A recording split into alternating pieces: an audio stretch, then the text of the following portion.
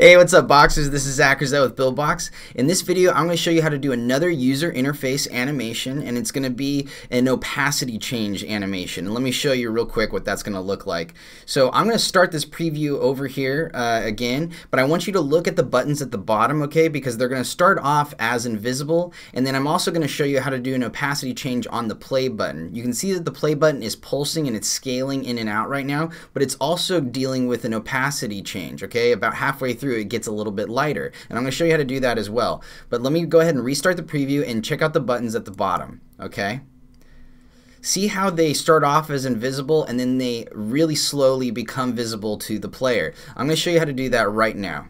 Okay, so first what I need to do is I need to actually cancel, I need to get rid of the animations that I've already done. So I'm going to really quickly, first I'm going to go over here to the idle event, okay? I'm going to make sure that I've got that clicked. And then what I'm going to do is I'm going to select the play button, and right now what I'm going to do is I'm going to open up the animation editor, which is a really useful tool, and you'll want to get used to this when you're doing UI animations. Okay, so I'm going to open up the animation editor, and I want to show you something real quick. There's actually a couple different things that you can animate in a user interface. You can move things around using the X and Y position. You can rotate things around using rotation. You can also make things larger and smaller using scale in the X and Y. But today I'm going to show you how to do the opacity change, which is making things a little bit more visible and less visible. You can also make things completely invisible as well. So I'm going to select opacity right now, and then I'm going to grab these little markers. I'm going to select these little green dots here, and I'm just going to delete them right now. So that's deleting the opacity animations. Okay, so that's taken care of. So I'm going to drop this menu back down here, and then I'm going to go over here to my open event, and this is the open animation. And I'm going to get rid of the markers on the animation here for these buttons here at the bottom.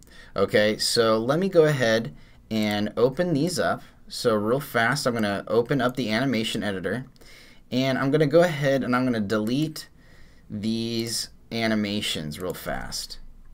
Okay, so it should reset. Okay, perfect, it is.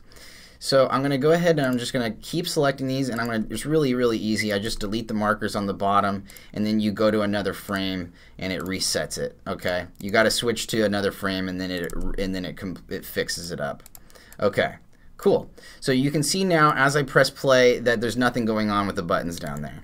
Okay, and real quick, let's take a look at the preview, and I'm going to show you this again. So when it starts and when it opens up, the buttons are not going to be invisible. They should be visible right from the beginning. Okay, so take a look what I mean here.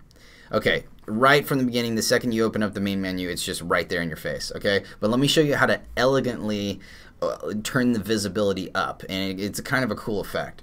So I'm going to exit out of here, and this is really fast actually to do. So I'm going to go ahead, I'm going to hit Command on my keyboard. You can also hit Control on your keyboard if you're using a Windows computer or a PC. For Mac, you have to use Command.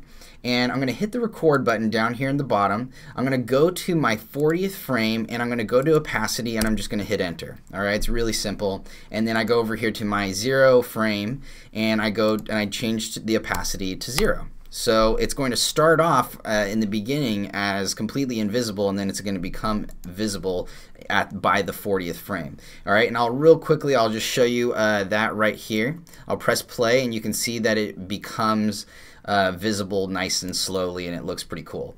Okay, so that's what you do for the opening animation. Now let's go ahead and change the idle animation real quick. So I'm going to go ahead and select the play button here in the middle, and it's really simple. I'm just going to go over here to my 0 frame. I'll go to opacity. I'll hit enter.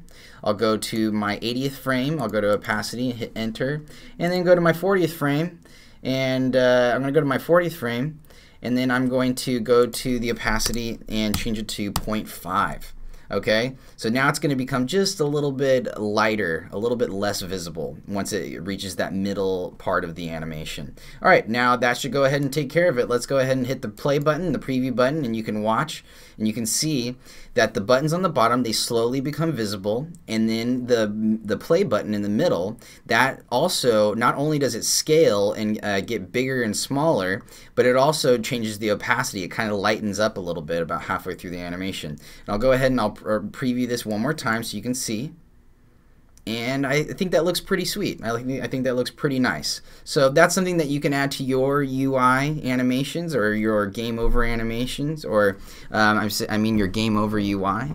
So yeah, there's lots of different things that you can do with UI animations, so definitely take advantage of that. All right, Boxers, I'm going to head out. I hope this video was useful. If you want to see more videos like this, then please like this video and subscribe to our channel. All right, see you later, Boxers. Like and subscribe.